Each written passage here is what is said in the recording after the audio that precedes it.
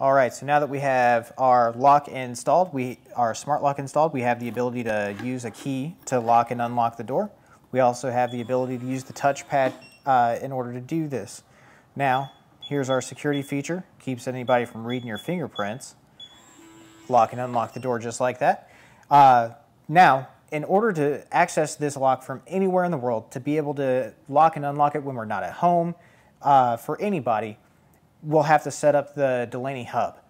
Okay, so now that we have our smart lock installed, now we have to set up the hub. The hub is a great thing because it's a camera and it controls any other ZWave device that's in your home. It's really great because ZWave runs on a different frequency from your home Wi-Fi, which means you don't get any type of interference from your Wi-Fi network. Also, on top of that, ZWave uses the same type of encryption that banks use when they transmit your data over the internet. So it's super high security. So now what we need to do is go ahead and plug this in, download the app, and get to work on that. All right, now that we've gone ahead and we've plugged in the hub, let's talk a little bit about what it actually does. The hub is the brain for your entire smart home. It basically talks to your phone through the app, and you talk back to it. And then what happens is it transmits data from different devices and back to you, and you can transmit through the hub to those devices so that you can have complete control over your smart home. All right, so now that we have the hub up, the smart lock installed, what we're going to have to do is go in and download the Delaney app. So we'll go into our Play Store, or if you have an Apple, you can go into the Apple Store. And then we're going to go in here and we're going to search for the Delaney ZWave. What that brings up is this really nice looking logo right here. We'll click right here.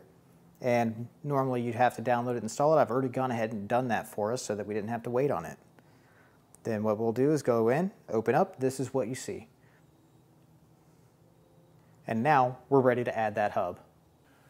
All right, so now that we have our smart lock installed, we have our camera hub set up, what we're gonna do is add the camera hub to the app.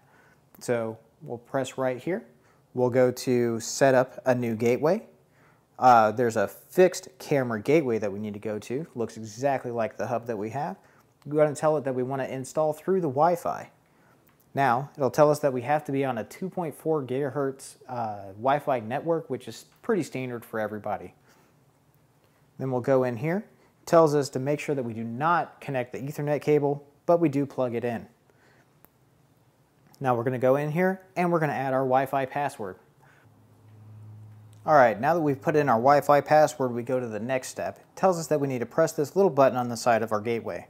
So we push that button, and as you can see, there's several different lights flashing. That means we're ready to go. So we'll hit continue. It says after clicking continue, it'll show you the QR code. So this is imperative for getting it installed. We have a QR code here.